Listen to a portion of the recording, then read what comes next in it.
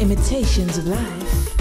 Our culture could not be beaten out, but if they're smart, they can steal it and feed it back to us, disguised as their fashion, their art, their lives.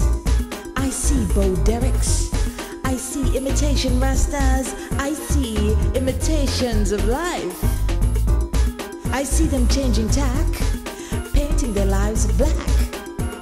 My heart breaks, we have it, we destroy it. I see sisters with bleached out faces, carrying the masks about town. Are they bleached out where the eye can't see? Is a quest for soul or vanity?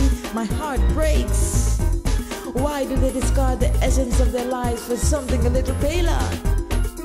Imitations of life. But who's imitating? To make sure we're in, we lighten our skin so they can be sure that we're still slaves to their ideals. If we're still slaves, is freedom real? Or is it just in our heads that we're not free? Be free.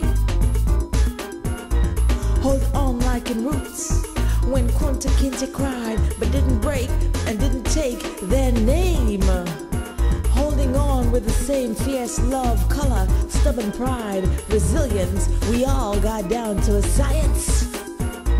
Hold on to the proud heritage, the beautiful pulsating rhythm of life, the ageless rhythm they can't take, but do their best to imitate and feed it back to us. Recycled culture in colored glass, free to us, free for sure, free at last. Emancipation Day is past, it's Imitation Day. It's Imitation Day. It's Imitation Day.